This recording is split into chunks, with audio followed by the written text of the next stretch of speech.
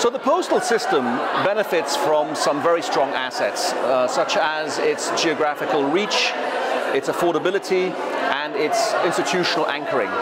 But it also faces some significant challenges, mainly in the form of infrastructure, physical infrastructure and digital infrastructure. And the world is progressing very quickly, and the postal system really needs to accelerate its development in that regard. And for that, it has to work with all the various actors involved in trade facilitation, including existing institutions, but also the private sector. And I think by bringing these institutions and private sector together, we can develop some very interesting new applications and bring the postal system to a level which is in line with the private sector.